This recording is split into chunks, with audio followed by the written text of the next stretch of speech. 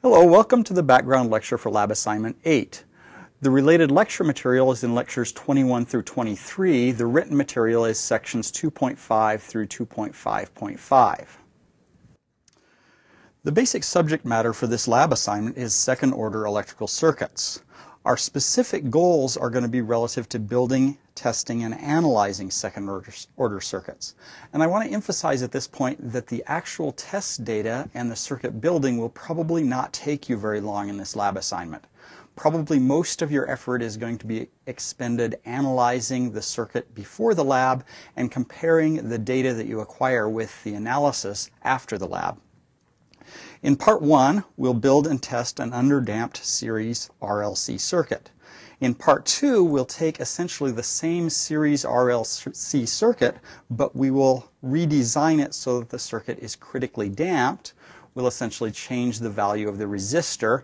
Then we'll test the circuit with that resistance and see whether it matches our expectations as far as critically damped systems. In Part 3, we'll analyze and test another second-order circuit, which is slightly more general than the simple series RLC circuit that we looked at in Parts 1 and 2. As I mentioned previously, the lab emphasizes analysis of second-order circuits. So expect to do the pre-labs before you take the test data. Expect to spend some time on the pre-labs and analyzing the circuits. We'll ask you to wire up the circuits that you analyzed or designed in the pre-lab and test them. Then after you've done your testing, we'll want you to compare your analytical expectations with the test data that you acquired. This is really important.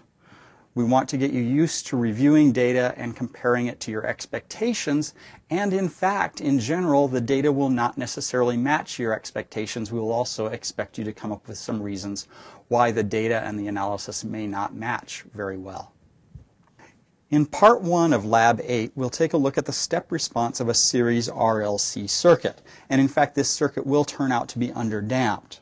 What we'll do is analyze the circuit to estimate the damping ratio, the natural frequency, the damped natural frequency, the DC gain, the rise time, and the overshoot. Then we'll construct the circuit and measure those same parameters, or estimate those parameters from the measurements that we make. We'll want to compare our measured parameters with our expectations relative to the analysis. Comparing data and analysis is very important.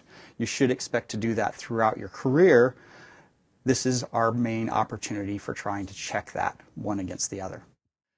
I'll now show you the circuit that I built to do Part 1 of this lab assignment and demonstrate its operation. We have a simple RLC series combination. I'm applying power to the resistor with channel 1 of the arbitrary waveform generator.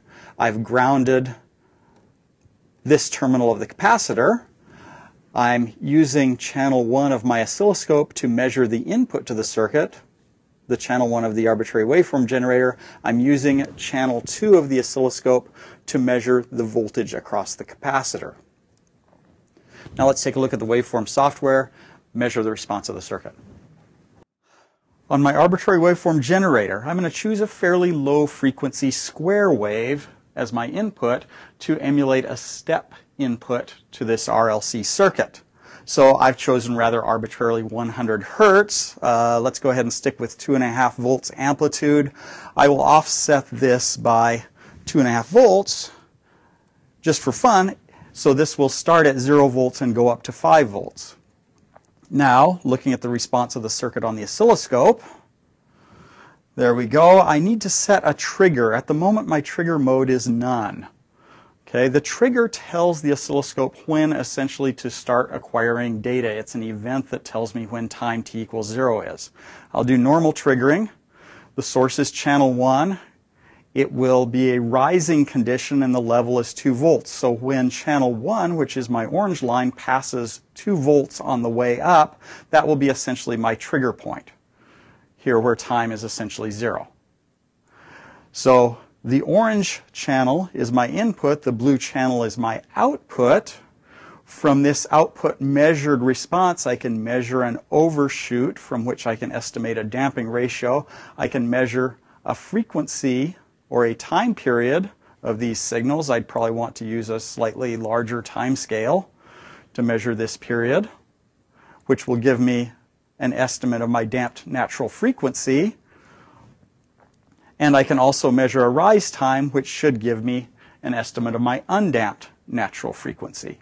Then I can compare that with my analytical results, see whether I have an appreciable amount of error, and whether I can attribute that error to some shortcoming in my analysis. In part 2, we're going to look at essentially the same series RLC circuit that we looked at in part 1. However, in part 2, we're going to assume that the resistance value is our choice. We get to decide what resistance we want to put into this circuit, and our design goal is to make the circuit critically damped. Now, we're going to choose the same natural frequency and DC gain as the circuit of part 1, which should give you a good heads up as to what the inductance and the capacitance for this circuit should be.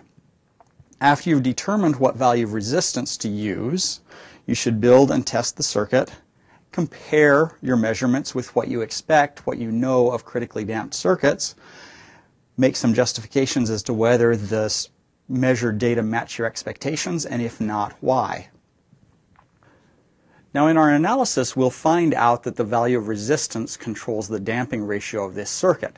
So what I'm going to do for this demo is simply change out the values of the resistance in this circuit and see how that qualitatively affects the shape of the response. I'm not going to try to design a critically damped circuit here. That's your job in the lab assignment. Now, this is our original resistance value of about 1.1 ohm. We're getting a lot of overshoot in our response. By increasing this resistance value, we can reduce the amount of overshoot that we see. If I use a 10 ohm resistor, for example,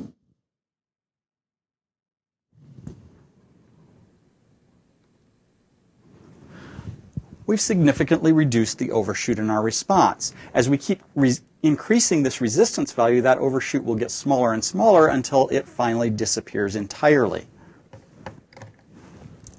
The 47 ohm resistor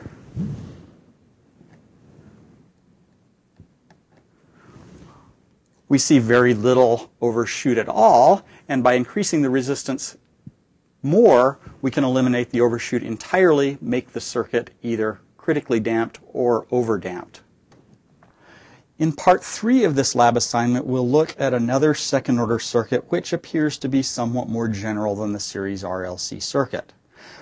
We'll expect you to determine the input-output differential equation for this circuit, estimate the damping ratio of the natural frequency, the damped natural frequency, the DC gain, the rise time, and the overshoot, then wire up this circuit, measure or estimate the same parameters from the test data, compare the results with your expectations, and provide at least one reason for why they may not match up. Now, the test procedure for this circuit is virtually identical to the previous sections. I won't do a demonstration of how to do this test data.